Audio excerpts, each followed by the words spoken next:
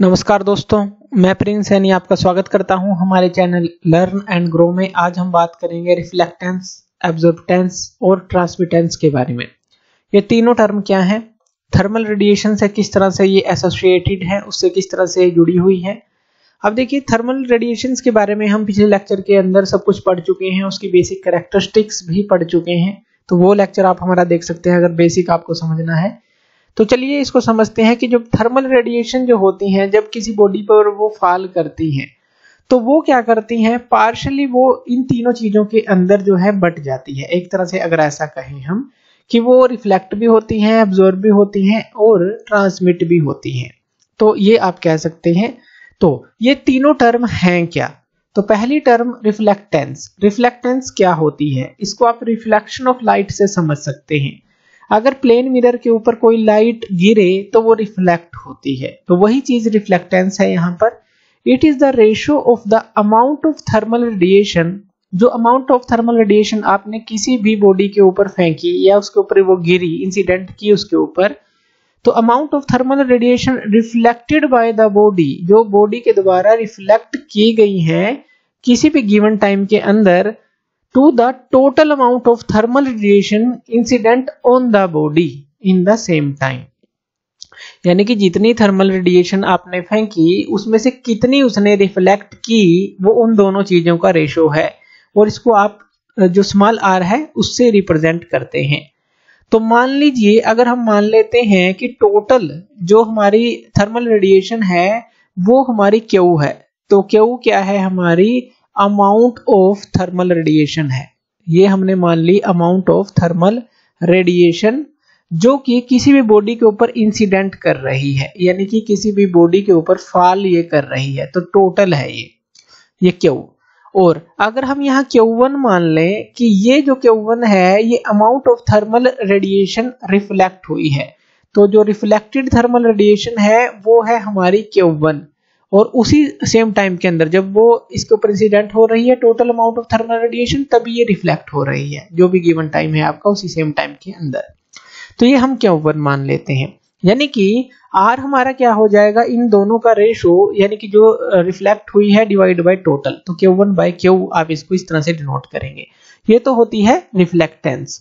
दूसरा होता है एब्जॉर्प्टेंस। एब्जॉर्प्टेंस क्या है, पूरी की पूरी डेफिनेशन हमारी सेम है। यहाँ पे रिफ्लेक्ट हुई थी, बस यहाँ पर एब्जॉर्ब होगी, उसके अंदर जो है एब्जॉर्ब हो जाएगी। It is the ratio of amount of thermal radiations absorbed by the body in A given time to the total amount of thermal radiation incident on the body in the same time. तो वही same है, इसको हम represent करेंगे ए से। जैसे कि ये रिफ्लेक्टेंस था तो पहला अक्षर लिया हमने R, तो स्मॉल r से इसको रिप्रेजेंट किया।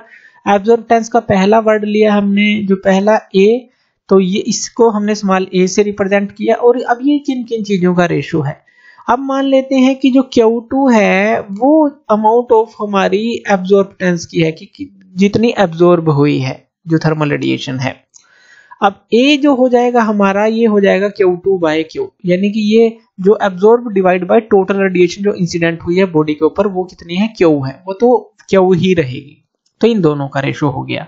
तीसरा ट्रांसमिटेंस। ट्रांसमिटेंस क्या होता है कि कोई भी बॉडी जब ट्रांसमिट करती है किसी चीज को, चलिए इसको ऐसे समझते हैं। मान लीजिए कोई इस तरह की एक बॉडी है, यहां से हम एक बॉडी हमने इस तरह से बना ली। ये तीनों ही टर्म समझ लेते हैं।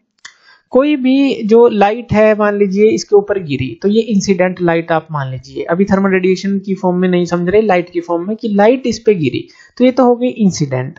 अब अगर ये रिफ्लेक्ट होती है, ये हो गई रिफ्लेक्टेड लाइट।